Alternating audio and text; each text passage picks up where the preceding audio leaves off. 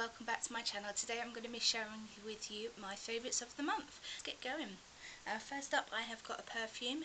I lost this when I moved house and I've recently just found it again. It's the Coco Mademoiselle from Chanel Paris. That's this one here.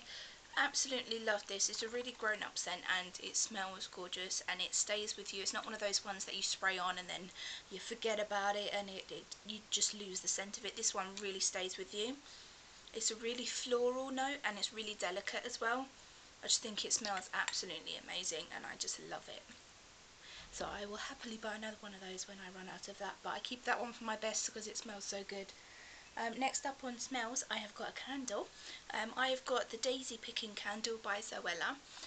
As you may know, I've already got the Seaside Stroll one, but I finished that and I bought this recently on my Boots haul. I've started using it now and it smells absolutely fabulous. It smells really fresh and it's subtle and it gives you a nice sort of clean, fresh scent in your house, which is really nice, and I love to keep burning that along with my other candles at the back there. On to makeup, I have got the NYX Strobe of Genius highlighting palette here. This one is really great. I'm really enjoying using this and using all the different colours that it comes with in the set. It's really easy to use and it's really pigmented as well, so it's going a long way. Also with makeup, I have got my Max Factor Honey Liquor liquid lipstick here. That's what I've got on today. It tastes really nice. There's a subtle hint of honey in there. It's really nice. I just love the packaging on this with the geometric design as well. But it's an absolute favourite of mine. It's a really nice colour and something different for me, going a bit darker in shade, but I've really enjoyed using this. Also with makeup, I have got this brush. This is a new brush from Real Techniques that I've purchased.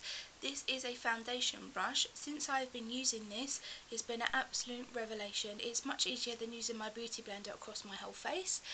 I just use that for blending in when I've got to put my cover up on there, my concealer, and this is a really soft brush. It's got an angled edge on there, just excuse me, I need to wash it, but it's really nice and it matches the same colour as my other brushes as well, which is good. So now I'm building up my collection of those brushes from Real Techniques, but they are really good brushes and you can get those in Boots. Now on to a book. My favourite book at the moment is 50 Shades of Grey. As the second movie has now come out on DVD, everybody's rushing to go and watch that. I've seen it already and I've just got back into the books again, so I'm determined to finish all three before the third one comes out in February. I'm really enjoying getting back into them. It's a great story, along with all of the hanky-panky and stuff, but it's got a really good deep story with it, and I'm really enjoying it, and it's a really good book to read. I've got two items left. I have got a drink that is the Diet Coke Citrus Zest. This is my absolute fave. I really loved it. I was drinking it loads before and then I forgot all about it.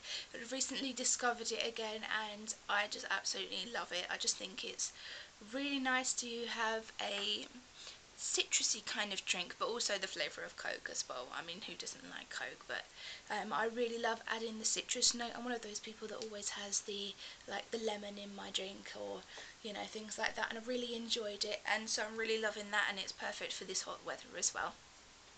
And last up, as well on a drinks note, but not a drink itself, is this here. I got this from Sainsbury's. It's got its own straw and it's a hard plastic straw as well, and it's got a little bobble on the end so that the straw doesn't come out, which is a really good idea. I just really liked it. I thought it was really pretty and summery, and it's something that you can use again and again without having any problems with that, and you don't have to keep wasting bottles and things as well, which is really good, and it's just enjoyable to have that. I made my own iced frappe the other day and put it in there, so it was really nice, and could pretend I was having a Starbucks at home, which was good. Okay guys, that is my favourites of the month. Why am I not focusing? Come on, focus.